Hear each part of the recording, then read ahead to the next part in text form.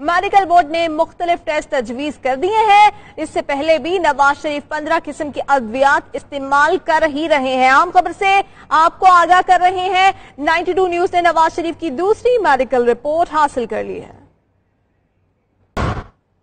دوسری جانب آپ کو آگاہ کریں گے، مجرم نواز شریف سے جیل میں خفیہ VIP ملاقاتیں ہوئی ہیں۔ ذرائع کے مطابق پنجاب اور KP کے گورنرز نے جیل میں مجرم نواز شریف سے ملاقات کی ہے۔ گورنرز وفاق کے نمائندے ہوتے ہیں، ایک مجرم سے ملاقات کا انہیں اختیار حاصل نہیں ہے۔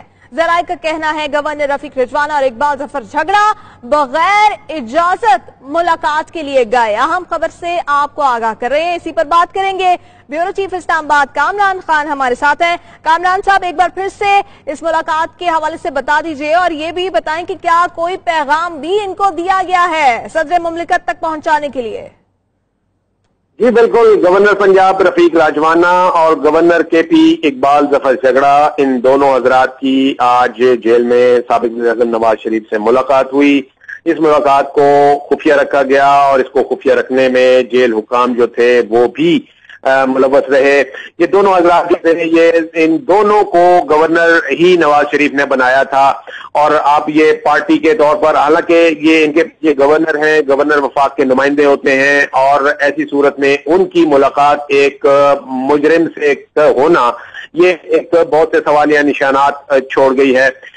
ان ملاقاتوں کو خفیہ رکھا جا رہا تھا، لیکن ہمارے ذرائع نے کنفرم کیا کہ یہ ملاقات ہوئی ہے، اور جب میڈیکل بورڈ ہو رہا تھا ان کا، اس وقت اس دوران ہی یہ ملاقات جو ہے وہ جیل سپرنٹینڈنٹ کے کمرے میں کی گئی۔